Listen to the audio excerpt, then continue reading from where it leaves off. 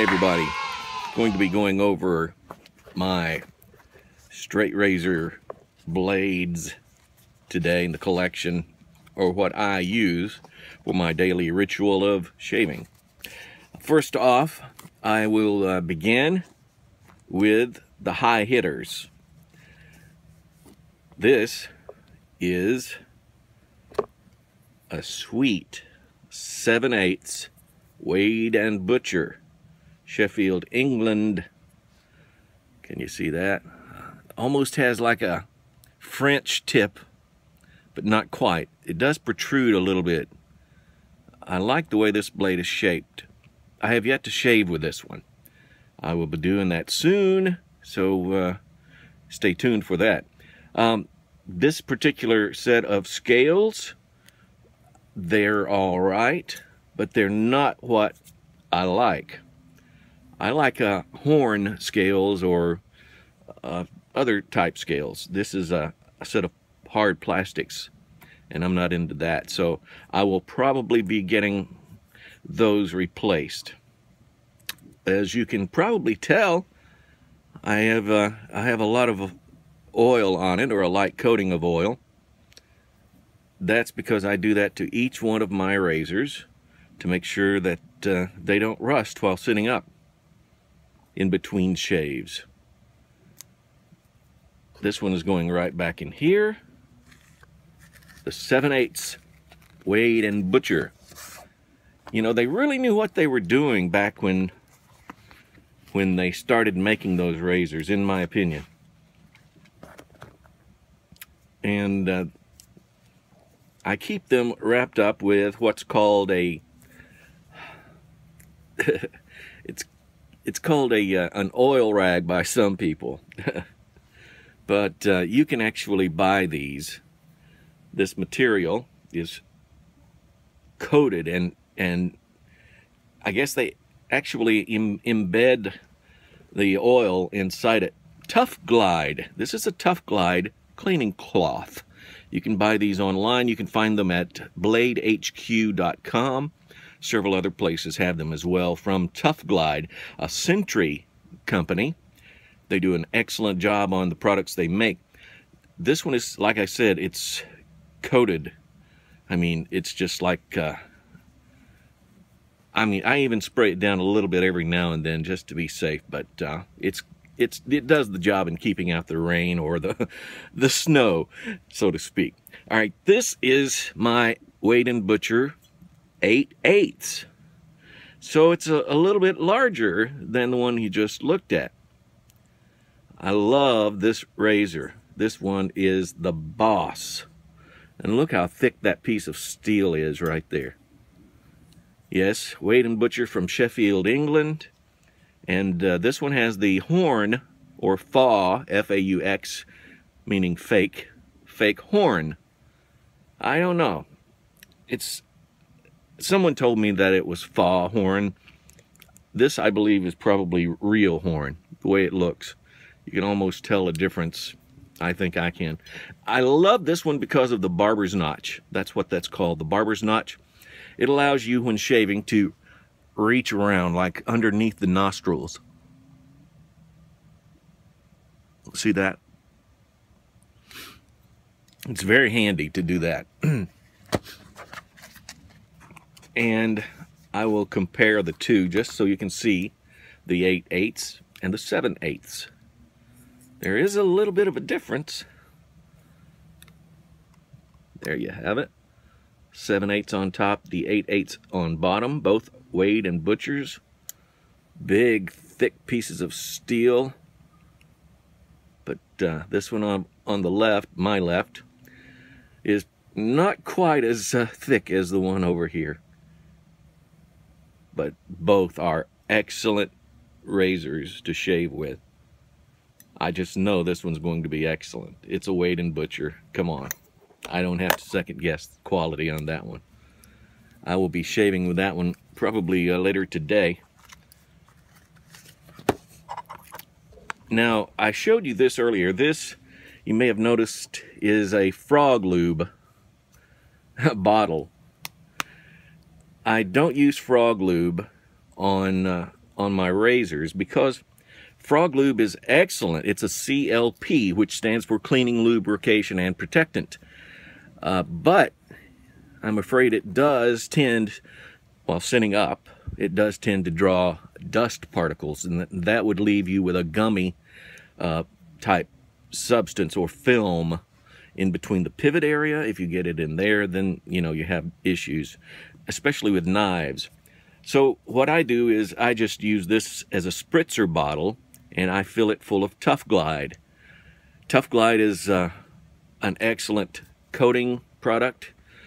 It's also a CLP, Cleaning, Lubrication, and Protectant. But it doesn't draw dust like Frog Lube does. Now, don't get me wrong, I do use Frog Lube. I use it on my fixed blade knives. I coat them and then I store them. That way I don't have to worry about any of the elements getting through to the steel and causing rust pitting or anything like that. I do love Frog Lube, but it's just not for anything that needs to go in a pivot area. So just keep that in mind. All right, I'm going to show you what I do sometimes to this cloth. Since this is a cloth that's been around for a while, I just go ahead and spritz it down from time to time. And that's all you have to worry about. Nothing major, just a few spritzes. Then I put the razor inside and I roll it up rather nicely. It does a great job. I love this type of material. And then I just stick it in. Now, in the bottom of this, as in all of the containers for my razors, I do all of them the same way. In the bottom is silica gel packets. I thought I had one here handy, but I don't. I'm sorry. You all know what a silica gel packet looks like. You get them in all kinds of products in the mail. It keeps out moisture.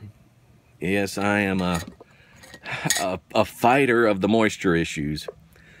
I try my best to keep out moisture. All right, this is a toothbrush holder that you can pick up at the dollar store, Walmart, whatever.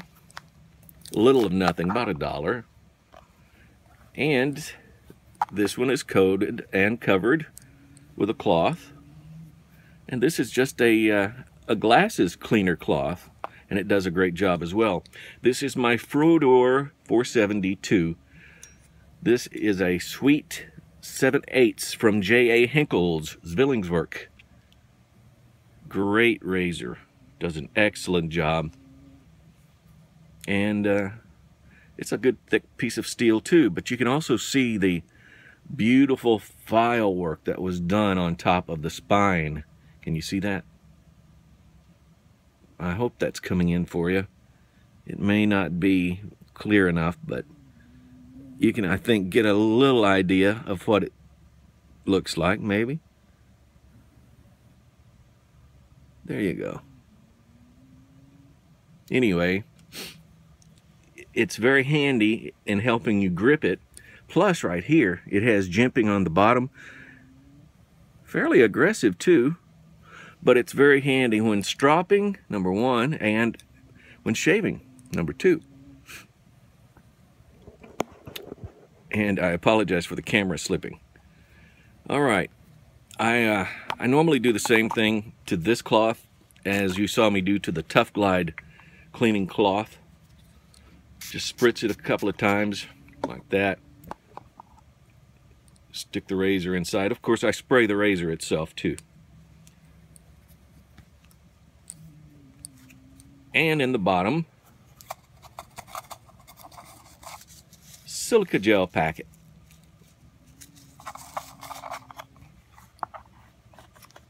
This is the process that what I do with my razors, and it's very similar to what I do with my knives.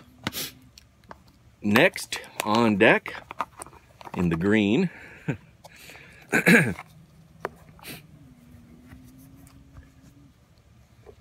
a sweet Dovo, the Dovo Prima Clang. This is a 5/8 razor. Ebony scales on it. It's a great razor.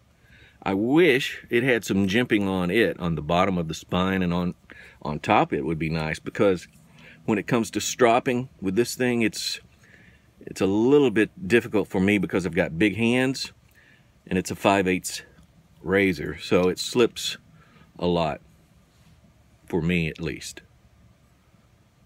And there you have it. It's a great razor. Dovo really makes a lot of good razors. They really do. I also spray in the pivot area. 1 spritz is all it takes. You say, well, you really coat those things, don't ya? Yes, I do. But when you have dealt with pitting, rust pitting before, you will do the same thing. You'll take every precaution like me and put the silica gels in the bottom as well. And that's a knife cloth, by the way, that came from AKTI, American Knife and Tool Institute. So any type of chamois cloth, or chamois as some people call it, a chamois cloth, anything that you want to use, wrap your razors up in that, perfect. And this is my final razor. I only have a few, but I've only been shaving with a straight razor since August. This is another one of the cleaning cloths like you saw earlier. This one is of course the Tough Glide cloth. And this one, I like this razor. It's a gentleman's favorite from B. Worth & Sons.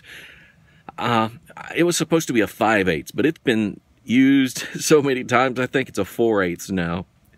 Yeah, it's rather small, but I have dropped this razor and cut my finger with it before. But I love this razor. It was given to me as a gift from a friend of mine, Mike Baker. Sweet little razor. Cool scales too. Those are bone scales. It's coated down pretty well, so I don't have to worry about it. Just wrap it up a bit. And it goes right in there with a silica gel pack in the bottom. And there you have it. It's rather easy to maintain when you have only a few razors. But that's okay. Go to bat with these and you're going to be happy. I know I am. Thank you guys for watching. I appreciate it. Have any questions or comments? Put them down below, and I thank you once again. Peace.